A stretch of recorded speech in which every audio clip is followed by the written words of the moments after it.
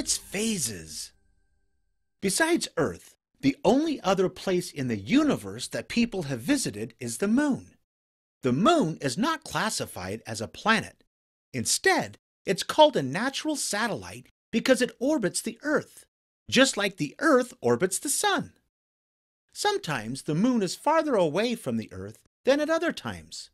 That's because the Moon doesn't orbit in a perfect circle. The Moon is made up of metal and rock, just like Earth, Mercury, Venus, and Mars.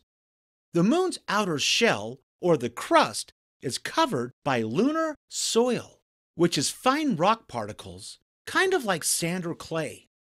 Gravity is the force that pulls objects together. Gravity is what keeps you and everything else on Earth from floating away.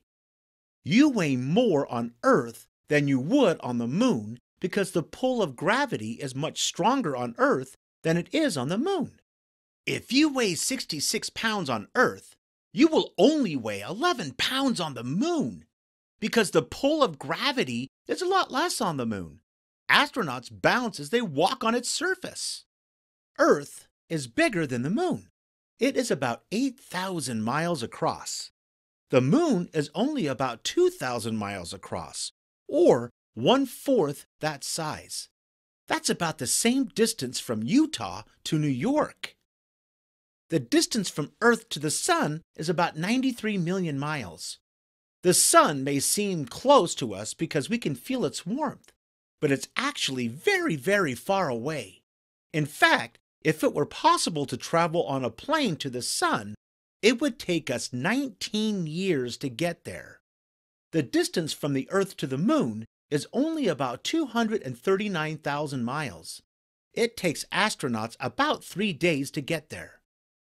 Astronauts have landed on the Moon several times. The first person to walk on the Moon was Neil Armstrong on July 20th, 1969. The pilot's name for that mission was Buzz Aldrin. He stepped onto the Moon about 20 minutes after Neil Armstrong. Before those two astronauts walked on the Moon, spacecraft had orbited both the Moon and the Earth, but none of them have ever landed. NASA, which is the space program for the United States, organized 5 more moon landings after Neil Armstrong's mission. The last one was on December 11th, 1972. Even though there are some mountains on the Moon, it is mostly made up of rock and dust. Meteorites, or rocks that have fallen from space, have caused craters on the Moon. But other than that, the surface of the Moon does not change because there is no rain, snow, or wind like there is on Earth. In contrast, the surface of the Earth is mostly covered in water. Earth has various types of landforms, such as mountains, deserts, ice, and forests. The atmosphere surrounds our Earth and is made up of different gases like oxygen. It protects life on Earth. Gravity keeps Earth's atmosphere in place. The atmosphere traps heat from the sun and absorbs the harmful rays. It then regulates the heat so that Earth's surface doesn't get extremely hot or cold. Earth can support living organisms, like plants and animals, because of our atmosphere and because there is water on Earth. Unlike the Earth, the Moon has no atmosphere.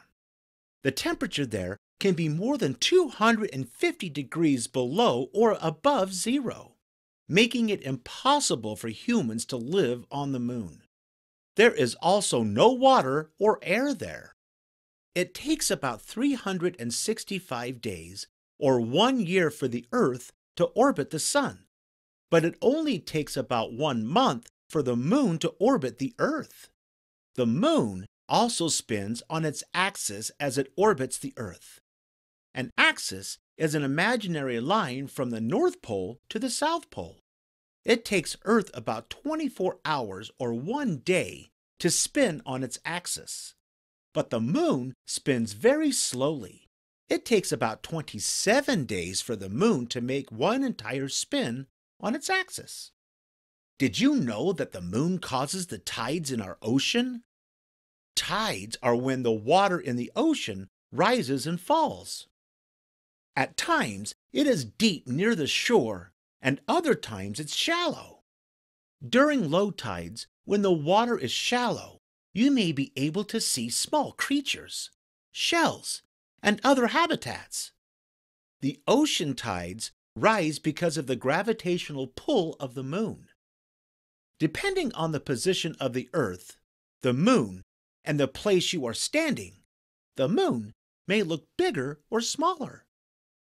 Sometimes you can only see a small sliver, while other times you can see a full moon. However, the shape of the moon has not changed. It is always the same round shape.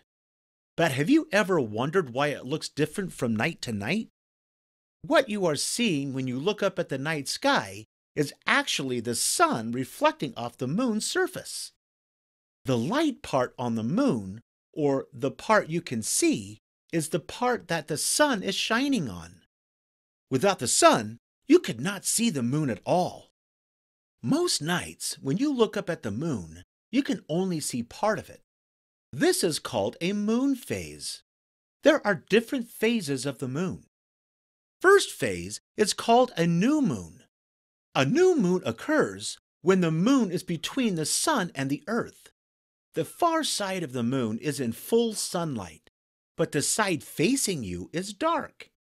It is not visible because the sun is not shining on the side that faces you. The next moon phase is called a waxing crescent moon. When the moon appears to get larger in the sky, it is called waxing. A crescent moon happens when a thin sliver of the moon is visible.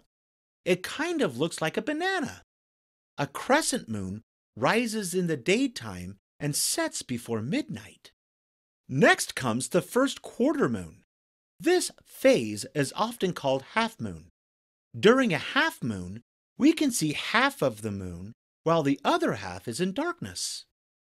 The next phase is called a waxing gibbous, which is less than a full moon, but more than half of it is still visible.